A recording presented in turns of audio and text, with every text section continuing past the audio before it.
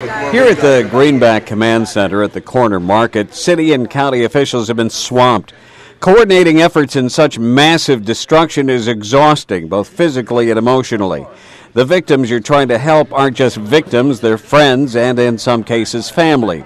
It is a job that doesn't allow many breaks, but among the crews from Greenback and Loudon County, we happen to notice patches from other departments. The Lenoir City Fire Department, the Blount County Fire Department, the Townsend Fire Department, even the fire department from McGee-Tyson Airport.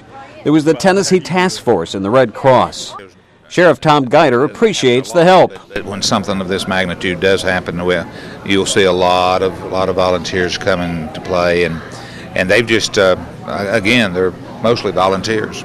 But it's not just official agencies. The damage is great and the cleanup effort will be massive and difficult. The offers of help started coming in early on. This is longtime Greenback Mayor Tom Peeler. Ken, it's just unreal this morning how many phone calls I've had. I probably had 30 phone calls this morning from churches, from organizations, from individuals, from Lenoir City, Maryville, just offering help. And while all this help from surrounding communities is great, the fact that no one died in the storm indicates that there was help from even farther away. Just the good Lord was looking after all of us, and just a miracle that nobody got hurt. Ken Schwal, 10 News.